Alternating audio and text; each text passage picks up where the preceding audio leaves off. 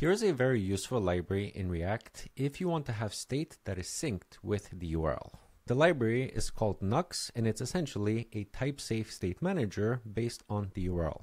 It works pretty much just like your standard useState, with the only difference is that it syncs all of the values with the URL. So, as you can see over here, we're using the useQueryState hook, which has the same signature as useState. It returns to us first the value, and then the updater function to update that value. The only difference here is that because we are working with the URL, we have to also specify the name of the parameter inside of the URL. And then optionally, if your value is not a string, because values in the URL are strings, you have to provide a parser, and you can optionally also provide a default value.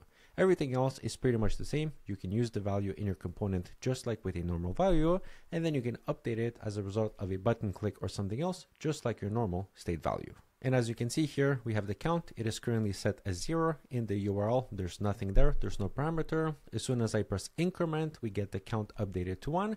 And we also get our count parameter inside of the URL. I can press increment again, and we get an expected result.